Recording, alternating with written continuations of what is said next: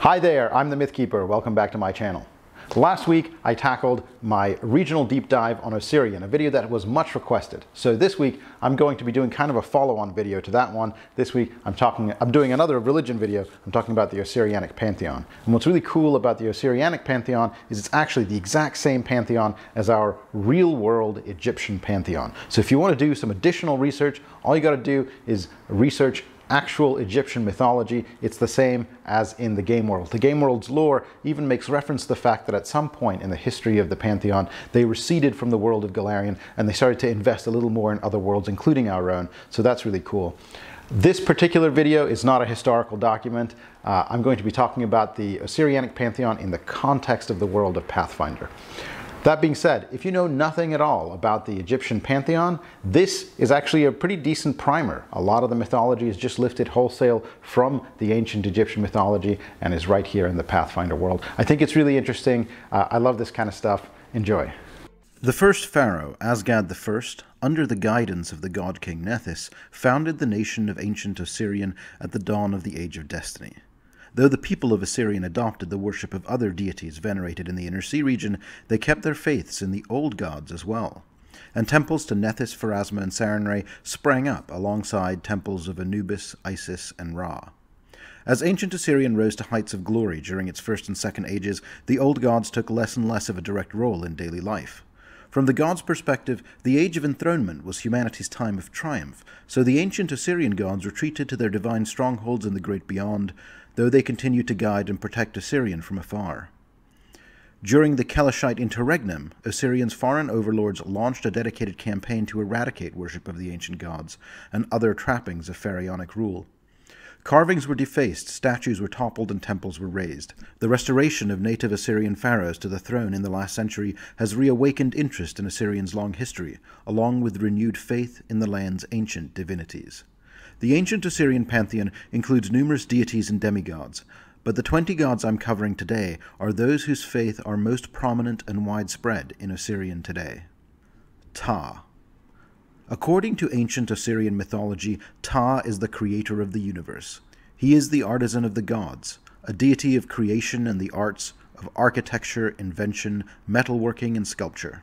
Such is Ptah's creative power that alone among the ancient Osirian gods he created himself. He is the fire beneath the earth, and earthquakes and tremors are said to be signs of his disfavor. Ptah took Sekhmet, Ra's eldest and most ferocious daughter, to be his mate, and he has always been a steadfast ally of Ra. Although he normally remains aloof from divine politics, he has never claimed rulership of the pantheon as Ra has. He has come into conflict with Apep and Set when those gods have attempted to destroy his creations. Ptah normally appears as a man wearing the wrappings of a mummy, with a simple skull cap on his head and holding a staff in his hands. At other times, Ptah is depicted as a naked and deformed dwarf, and it is in this form that the Pamet dwarves of Osirion venerate him. Ptah is the patron of alchemists, architects, artisans, artists, bards, builders, carpenters, masons, metalworkers, shipbuilders, and anyone else who is involved in creative endeavors. Additionally, Ptah is said to hear the prayer of all mortal worshippers, and he often intercedes with other gods on humanity's behalf. Ra. The High Lord of the Egyptian pantheon is Ra, often considered the most powerful among the gods of the pantheon, save perhaps for the aloof Ptah, the elder creator of the cosmos. Ra is depicted as a powerful man, with the head of a falcon and a blazing solar disk above his head. He is the father of Bastet, Hathor, Maat, and Sekhmet, though he created many other Osirian gods as well. His arch-enemy is Apep, and every night Ra must defend the sun against the serpent who seeks to consume it. According to myth, Ra ruled as the pharaoh of the gods during the Age of Creation. In this time, he took a great sojourn across the stars and left rulership of the pantheon to the Lord of the Living, Osiris, the second greatest among their number. Because of his association with rulership and goodness, kings and pharaohs worship Ra as their patron, as do paladins and warriors battling against the forces of darkness. As the god of the sun, Ra is also venerated by commoners and farmers. Apep. Said to dwell in the 10th region of night, Apep is the great enemy of the sun god Ra, and ancient Osirians believe each sunrise but a temporary victory, for the devourer of dawn always waits to seize and consume the sun again and again. until one day, they say, the sun shall rise no more, and all shall be ended. Apep is a great golden serpent, miles long, and his crushing coils encircle the world. He also appears as a fearsome dragon with night-black scales, and across Osirion evil dragons venerate him in this form. Apep's human cults are secretive, usually meeting at night or under the cloak of darkness. These evil sects keep themselves hidden from the public eye, lest they attract the unwanted attention of those who follow the benevolent gods. Osiris. Osiris is considered the second High Lord of the Pantheon, and he inherited rulership during Ra's sojourn. It's probably obvious from the name, but Osiris is the god for which the nation of Osirion is named. And some versions of the legends report that during the Age of Legend, Osiris himself ruled Osirion as its king. In any case, he was a lord of the underworld before he took over as High Lord among the gods, and he is associated with both death and life, but especially with resurrection, and as we'll get to, he was famously resurrected himself. Osiris always appears wrapped up like a mummy, but with green skin symbolizing his role as a god of fertility.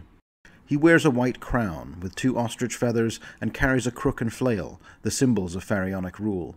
Osiris is the brother of Set and the husband of Isis. As a death god, Osiris is tightly aligned with the likes of Pharasma and Anubis, but his brother Set remains his sworn enemy. The most enduring myth about Osiris pertains to his murder. When Osiris became pharaoh of the gods, his brother Set became jealous of him and coveted his throne. So Set killed Osiris, dismembered his brother's body, and scattered the pieces across the world. Osiris's wife Isis gathered up the pieces, and using her magic, she brought her husband back to life.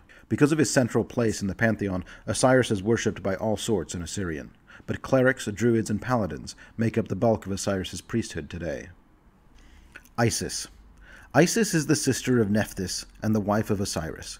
As High Lady of the Pantheon, she is often considered the greatest among the goddesses of the Pantheon. When Isis's husband, Osiris, was murdered by his own brother Set, it was she who recovered Osiris's body, and using her magic, she conceived a son with her dead husband, Horus. Enraged, Set then dismembered Osiris's corpse and scattered the remains, but Isis gathered up all the pieces, and with a magic spell, she resurrected him. Isis ruled as a queen alongside Osiris during the Age of Legend, and like him, she is a fertility and nature goddess, viewed as the ideal mother and wife. She is also a deity of magic, both arcane and divine. Isis appears as a beautiful human woman with winged arms, wearing a crown shaped like a throne. She is the loyal wife and partner of Osiris, and is fiercely protective of her son Horus. Isis is worshipped by sorcerers, wizards, and witches as a patron of magic, but also by mothers, wives, and druids in her role as a goddess of fertility. As a goddess closely associated with femininity, a vast majority of her clerics are women. Horus. Horus is the son of Isis and Osiris, conceived unnaturally by Osiris while the god-king was still in a state of death. He is the prodigal son of the Osirionnic Pantheon, a consummate adventurer who at times both defied his parents and rose to great challenges and proved himself when it mattered the most. Horus faced off against his father's murderer, Set, and with his victory over the Lord of the Dark Desert, Horus became the rightful heir of Osiris. Horus took his father's place as pharaoh and ruled the pantheon with his own consort Hathor during the Age of Anguish, becoming also a king among gods. Horus appears as a man with the head of a falcon, wearing the traditional double crown of pharaohs called the Pshent. His symbol, the Eye of Horus, is used to ward off evil, and the symbol commonly appears on protective amulets and trinkets. Horus is worshipped by kings and pharaohs, as well as by paladins, and by hunters, rangers, and explorers of all sorts.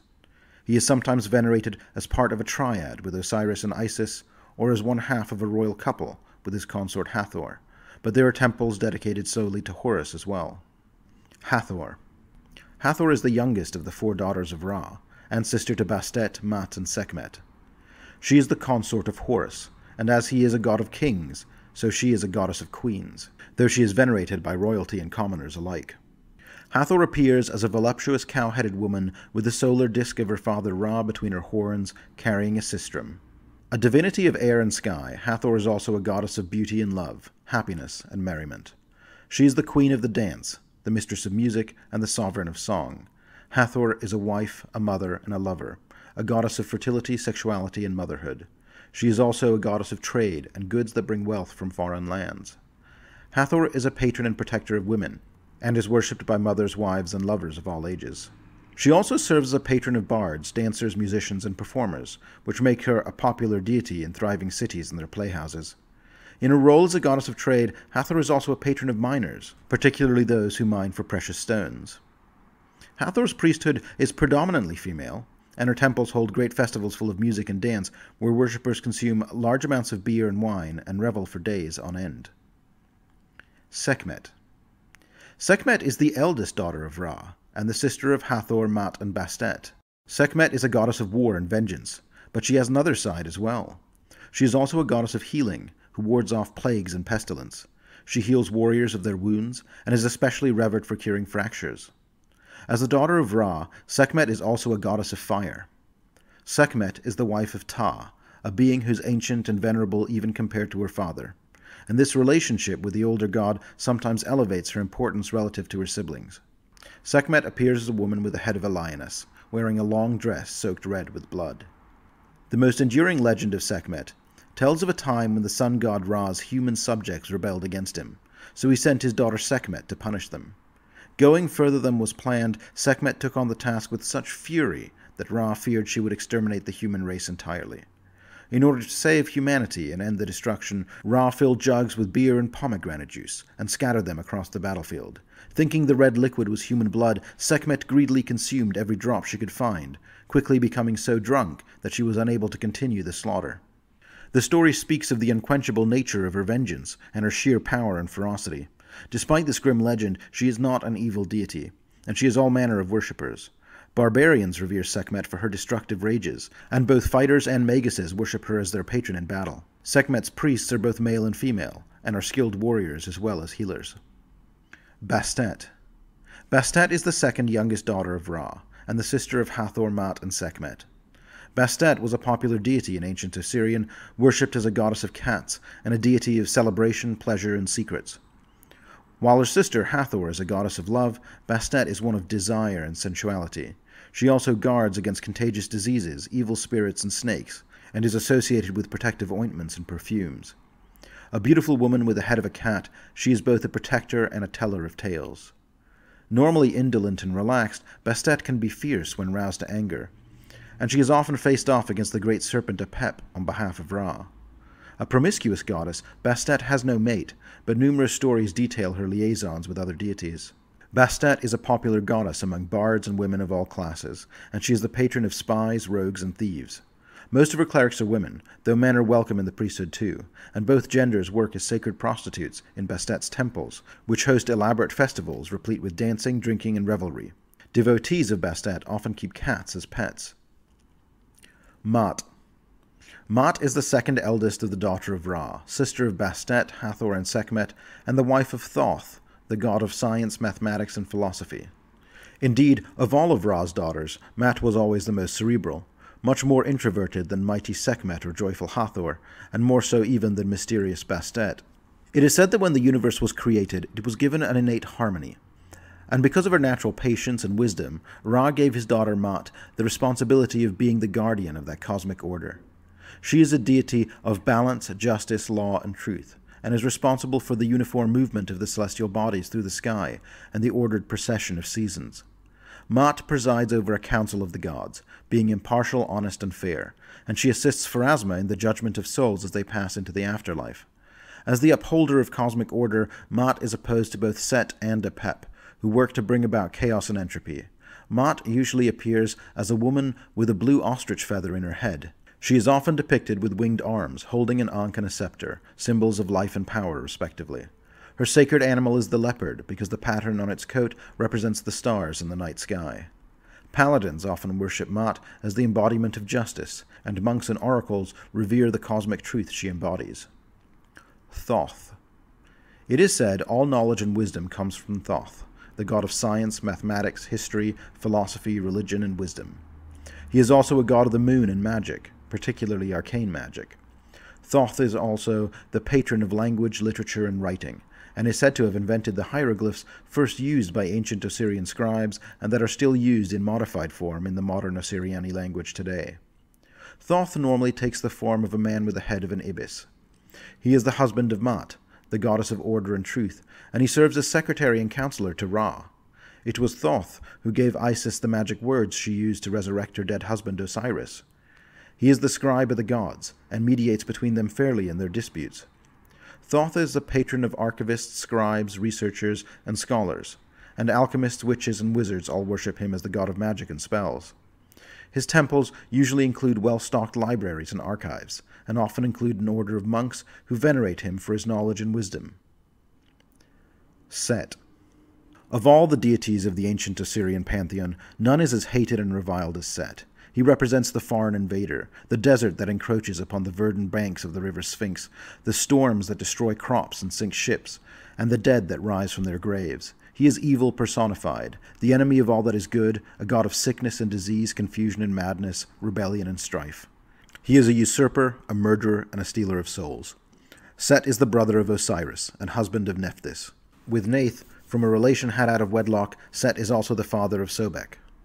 As discussed earlier, Set famously murdered Osiris, mutilated the body, and scattered the pieces, and tried to steal his brother's throne. In Osirionic mythology, this event is what actually ushered in the Age of Darkness. Set is to blame for the Earthfall cataclysm in some way, or so they claim. Set is the enemy of both his brother Osiris and his nephew Horus, who, according to legend, defeated Set in order to avenge his father's murder. But despite being defeated and Horus's ascension to God-Pharaoh, Set endures still, and likely continues to plot against his enemies. Set appears as a lean Osirian man with the head of a Shah. Kinslayers, murderers, and usurpers all pay homage to Set, but he is also venerated by kings and pharaohs who value the god's cunning, strength, and power. Set is a patron of assassins, rogues, and necromancers, and he is worshipped by barbarians, warriors, and evil druids as well. Neith. Neith is a goddess of war and hunting, but also of domestic art, such as weaving. She stands guard over the bodies of fallen soldiers, and is responsible for teaching humanity how to make the weapons of war. From her loom, she also weaves bandages and shrouds for wounded or slain warriors. A divinity of creation, Neith is said to weave the world on her loom every day, though Ptah and Ra are more usually venerated as creators. Neith is also a water deity, and she is a goddess of the oceans that surround Osirion. A significant myth surrounding Neith concerns her encounter with Set. It is said, while on a long hunt in the desert, Neith encountered Set, and their liaison resulted in the birth of a son, the crocodile god Sobek. Neith is respected for her wisdom, and on many occasions has served as mediator between Horus and Set. Neith appears as a woman wearing a red deshret crown. She is also occasionally depicted wearing armor, and always carries a bow and arrow. Hunters, rangers, sailors, smiths, soldiers, and warriors all worship Neith as their patron. Clerics of Neith are usually skilled smiths or weavers, or both. Unlike their goddess, they do not marry. Sobek. Sobek is the son of Neith and Set, and therefore cousin to both Horus and Anubis. While Sobek has on occasion supported his father, Sobek more often stands alone. He has no wife, but he lusts after Ptah's wife, the war goddess Sekhmet, and expends great effort trying to impress her with his strength and potency. The crocodile god Sobek is a god of rivers, marshes, and fertility, of both creatures and vegetation. Violent, aggressive, and prone to primal urges, Sobek is also a god of battle, venerated for his ferocity, strength, and military prowess. Sobek appears as a muscular man with the head of a mighty crocodile, wearing a headdress with tall plumes, curling horns, and a solar disk. He is a patron of soldiers and armies, and he is worshipped by barbarians, druids, fighters, rangers, and warriors as well. Farmers often give offerings to Sobek so that he will enrich their fields and protect their livelihood. Sobek's temples are almost always situated on riverbanks and are rarely found more than a few miles from a river. The crocodiles living near these temples are exalted by the priesthood and are often considered the direct offspring of the god. Most of his temples contain pools holding crocodiles sacred to Sobek, and their regular feeding is incorporated into worship. Nephthys. Nephthys is the sister of Isis, and also the wife of Osiris's evil brother Set. As her husband and brother Set is the god of darkness and deserts, Nephthys is the goddess of night and the edge of the desert, the border between civilization and wilderness. As a goddess of borderlands and transitions, she is also considered a funerary deity. She is worshipped both as a protector and a mourner of the dead. She is not considered to be an evil deity in the same way her husband is, and many turn to Nephthys for comfort in times of loss. Furthermore, although she is Set's wife, Nephthys does not normally support her husband, instead siding with her sister Isis and her husband Osiris in most conflicts. Following Osiris's murder at the hands of Set, Nephthys grieved along with Isis, and helped her sister gather the scattered pieces of Osiris's dismembered body. She also, it is said, nursed and protected the young Horus in his youth. One enduring legend about Nephthys tells of her lamenting to Set's brother Osiris that Set had never had the fortune to bless her with children. Her pain was compounded by the fact that Set had sired a child with Neith, the goddess of the hunt, by this time. As Osiris listened thoughtfully to Nephthys' grievance, it is said she cunningly plied him with wine so as to seduce him. As a result of this tryst, Nephthys and Osiris are the parents of Anubis.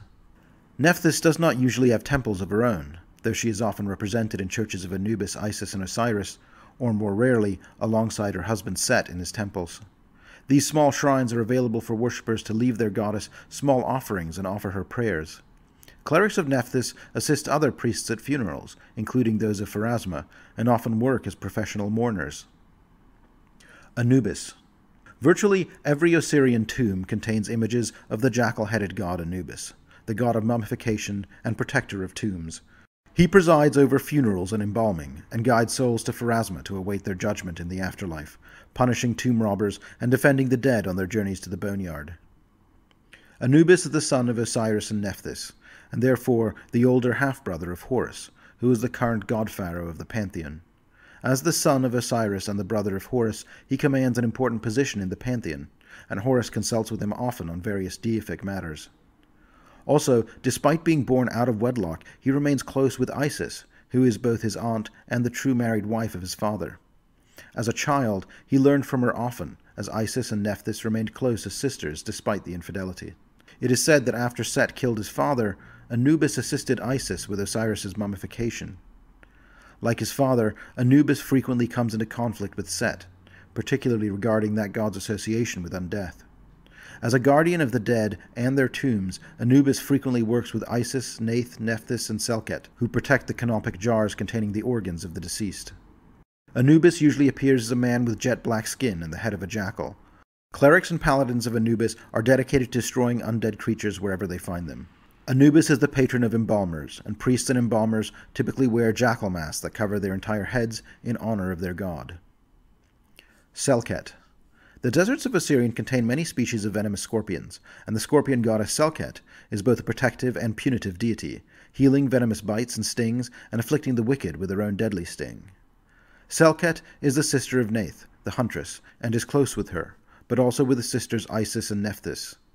She is in fact often paired with her sister Neith at worship. It is said that after Set murdered Osiris, Selket took the form of 7 scorpions, and guarded Isis when Isis was pregnant with Horus. When a woman later refused the expectant mother shelter, it was Selket who punished the woman for turning Isis away.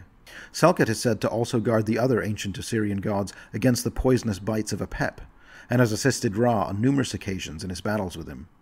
Selket normally appears as a woman wearing a scorpion with a raised tail on her head, or more rarely as a lustrous black scorpion with the head of a woman. Selket's priests are commonly found working as healers and embalmers in towns and villages.